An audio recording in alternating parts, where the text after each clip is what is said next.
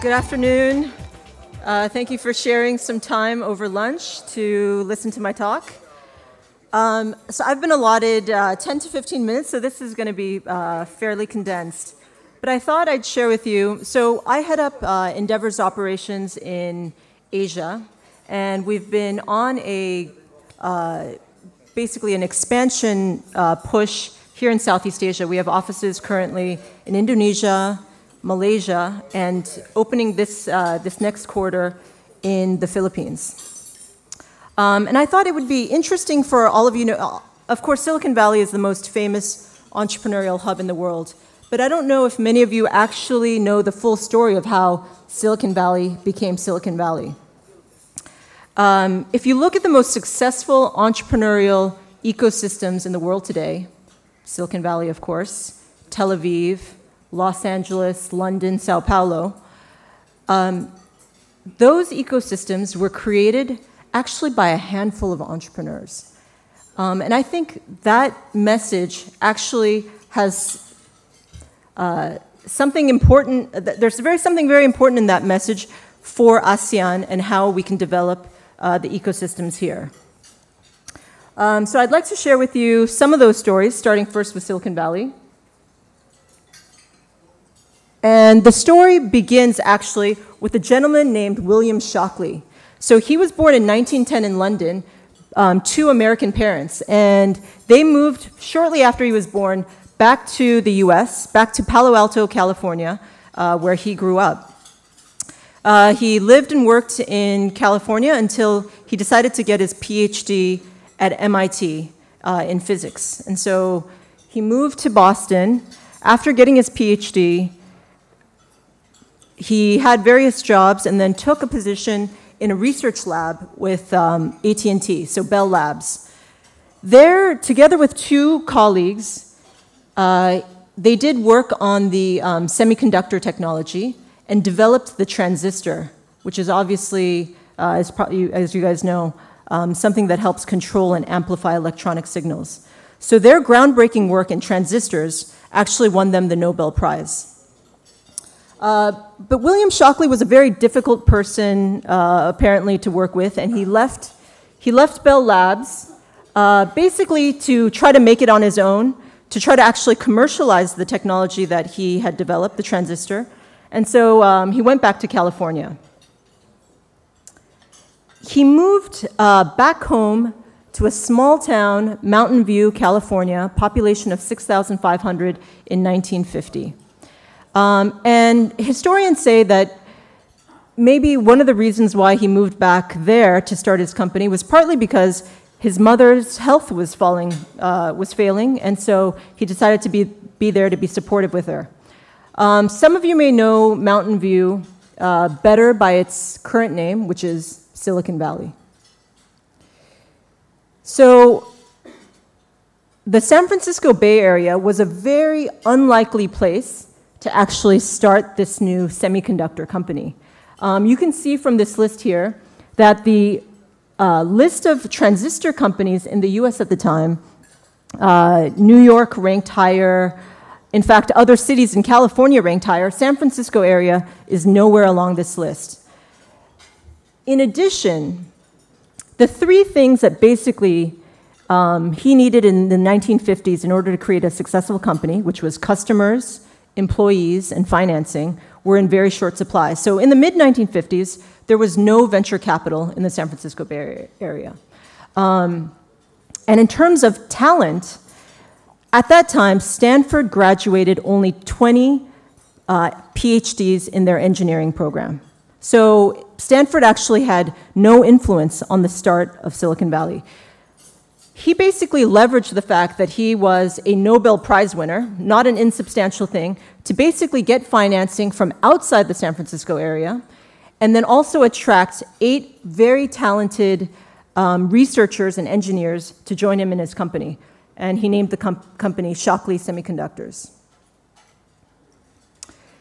Now, William Shockley was a genius, but he turned out to be a very difficult boss to work with. There's stories where at one time he had issues of paranoia, had all of his staff actually take a polygraph test. So Within 1 year of setting up Shockley Semiconductors, all 8 of his top research scientists, left at the same time. And they left at the same time and started their own company called Fairchild Semiconductors. Now, they didn't start this right away. It took them actually probably at least a year or more to get the financing necessary. They were financed by William Fairchild, hence the name.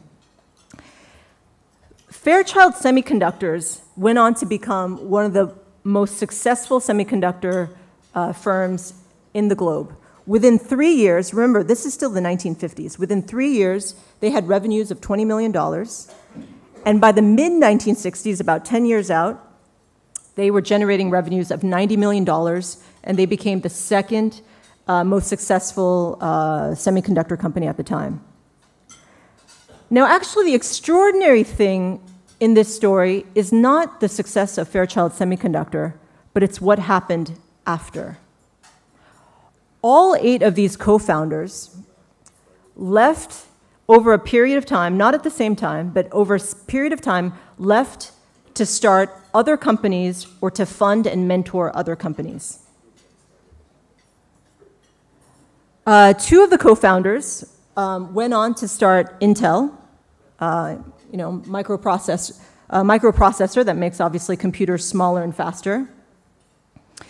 Eugene Kleiner went on to start Kleiner Perkins, which, with the backing of his co-founders, and Kleiner eventually replaced government agencies as well as NASA to become the primary financier of technologies in the Valley.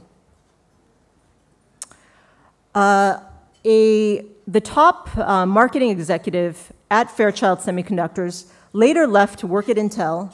He made good money at both firms, left, met 2 guys who had started a partnership. These 2 guys, the company was called Apple, wrote them a check for $250,000 and became their 3rd employee and their first CEO.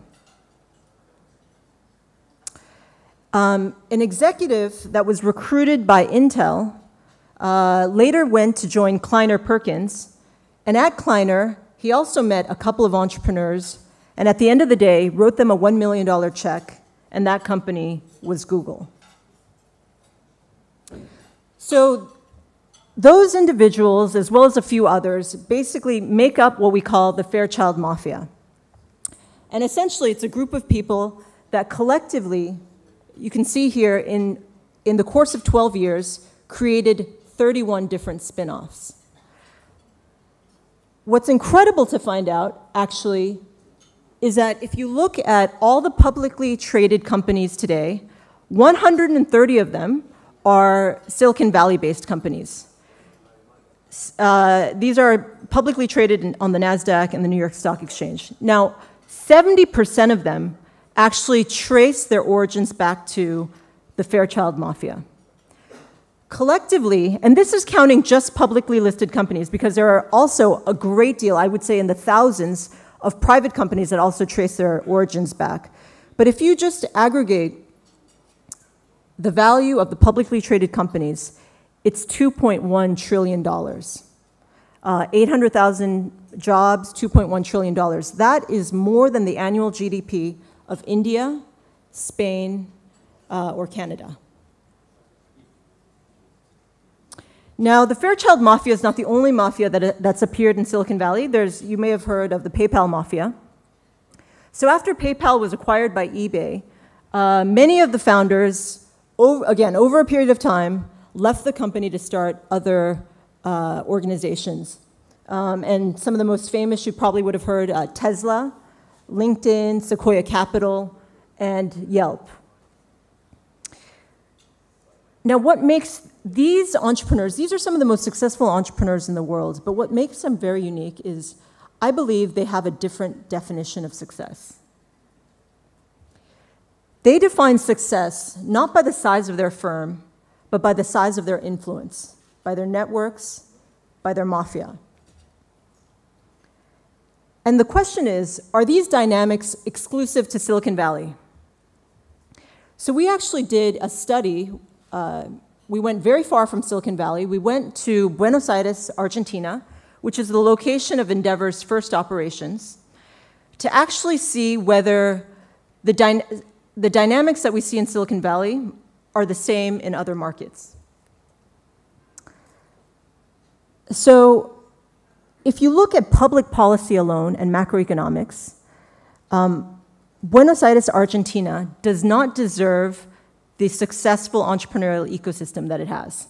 It suffered from economic crises over and over again in the last couple of decades, and it's listed as the third most corrupt country in South America.